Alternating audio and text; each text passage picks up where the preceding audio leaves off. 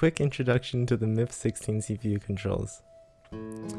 Switches 17 and 16 toggle run, idle, and debug mode. The switches 15, 14, and 13 are for the clock speed of the CPU. They control the rate divider. Switch 9 enables the clock. Switches 4 to 0 is an address that allows for peaking of the register values. And key 0 is a manual clock for debug mode. Key 1 resets the CPU register and the program counter. These 4 CPU or LEDs are for the microcounter, and the LEDs beside it display the multiplexer selections for A, B, and C mux. The LEDRs from 15 to 0 are the current instruction, 2 words, 16 bits, which are being executed by the CPU.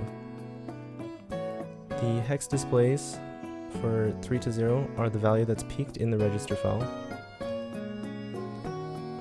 right by those switches. And the other 3 displays are the program counter and the ALU operation. So this is how to load a program onto the MIPS CPU. As we can see, we have the bubble sort program on the left. We'll open the assembler and type in the name of the file. As you can see, it has generated a MIF file of binary code for the CPU to execute.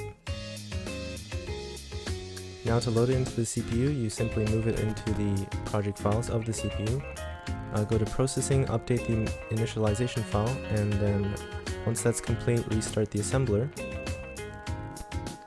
And then you can program the board with the updated MIF file. So now we have the bubble sort program loaded onto the CPU when the lights turn on. Yep. So now I'll place the CPU into run mode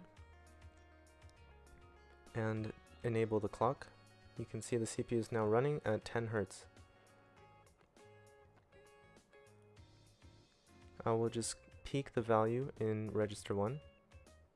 You can see it's displayed on the hex displays, and now increasing the CPU speed. And as we can see, we can pause the CPU at any point during its execution. So now peaking the values, 9, A, 8, and this is the array that is currently in the register file, which has been saved to the memory. And as you can see, it is definitely unsorted.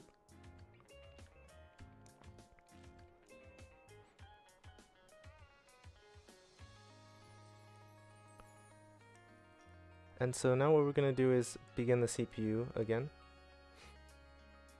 and watch the value in register 5. The 5 will be the index of the inner loop of the bubble sort, which will first increment up to 9. We can see if we took a quick look at register 4, it contained the ith index, which was at 0. Now, since this algorithm is an n-squared algorithm, it will take quite a bit of time to run on the CPU at a slow clock speed. As we can see that the ith index has increased very slowly.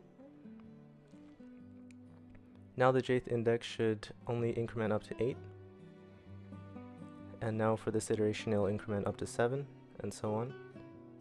And we can see the ith index here increasing in speed.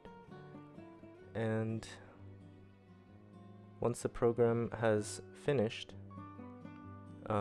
since the loop enable has been turned off, it will simply stop at the largest program index. And now we can peek the values in the registers, which if you look at the bubble sort program, is loaded in the same order that it was saved to. So now we can see that all the values in the bubble sort are indeed sorted in increasing order. There's 7, there's 8, there's 9, and there's A, sorted.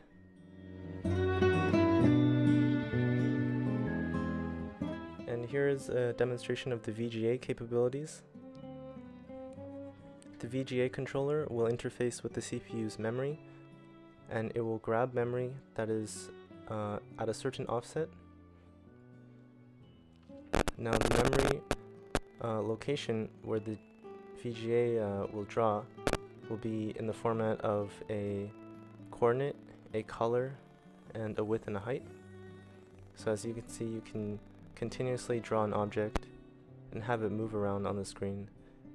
And this demo program is just simply filling out the screen with the color white.